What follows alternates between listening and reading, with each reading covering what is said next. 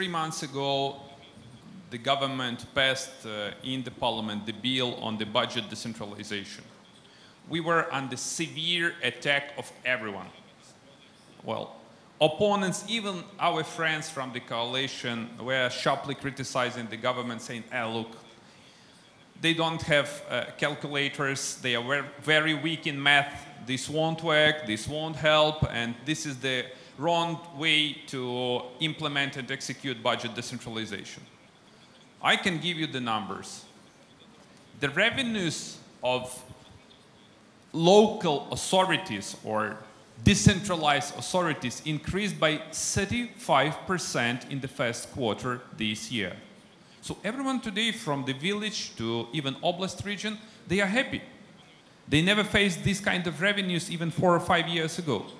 So we made the first step in devoting an additional fiscal and financial powers to local communities. But the thing is that it's always a long chat about reforms, because one can say that reform is when no one is paying taxes, just sitting in his house and waiting for huge wages and salaries. The same goes with decentralization. A number of local communities believes that we will just transfer billions of hryvnias to their accounts and they will easily spend them. No, it is interlinked with the responsibility. You guys have to be responsible.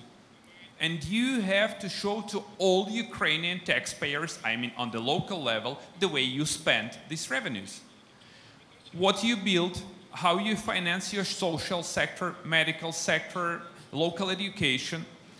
And this is to be interlinked not just with the budgetary but political reform. And the president signed an executive order and established a constitutional commission.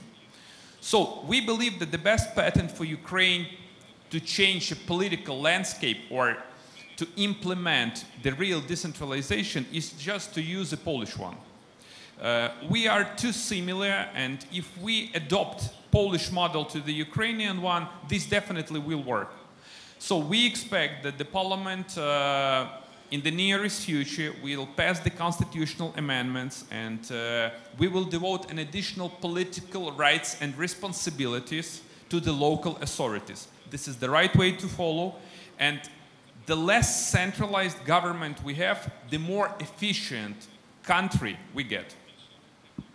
And we actually got the support from our European partners, and let me just remind you, Chancellor Merkel, she especially proposed financial support for the local communities, which is just to focus on the needs of local communities. And this is another step forward in supporting Ukrainian decentralization process.